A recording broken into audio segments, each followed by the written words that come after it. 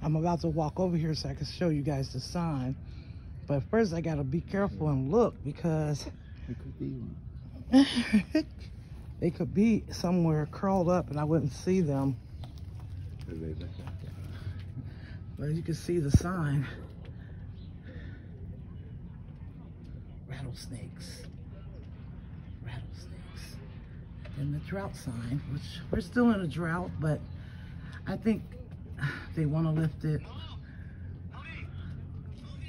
But they don't want to lift it because if they lift it, oh, I need to make sure there's no rattlesnakes in this mulch. Because those rattlesnakes can blend into this mulch so well. But I think it might be too cold this morning for the rattlesnakes to come out.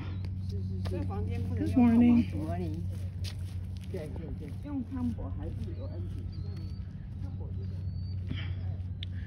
The lake looks really green from right here. Really green. I feel like it looks different colors at different times. Sometimes it looks a little more brown.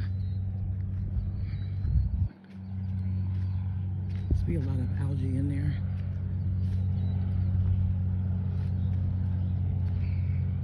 I guess I shouldn't say we've had a lot of rain.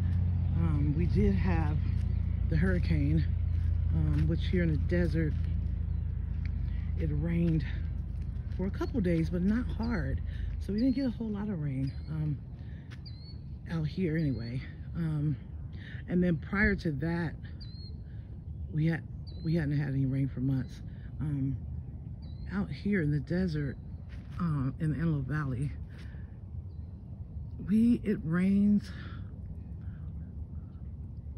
I'd say it starts raining in about maybe October, and then it'll rain until,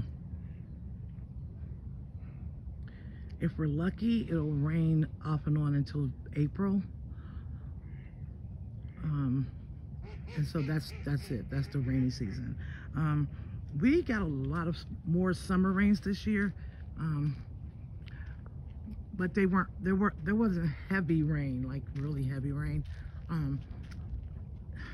Things are a lot greener this year than they have been in the past. But as I say that, it hasn't rained again since that hurricane came through, and that was weeks ago.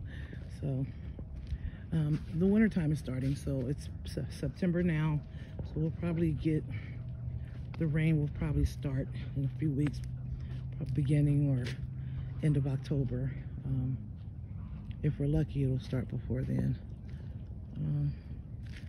So yeah, like I said, they got this dock is closed. I guess they need to repair it or whatnot, I'm not sure. But here's the fishing rules for the park. You can screenshot that. Yeah. Limit 5 catfish per person. Yeah. Ouch. I tripped on the root. Big old root. Hurt my foot.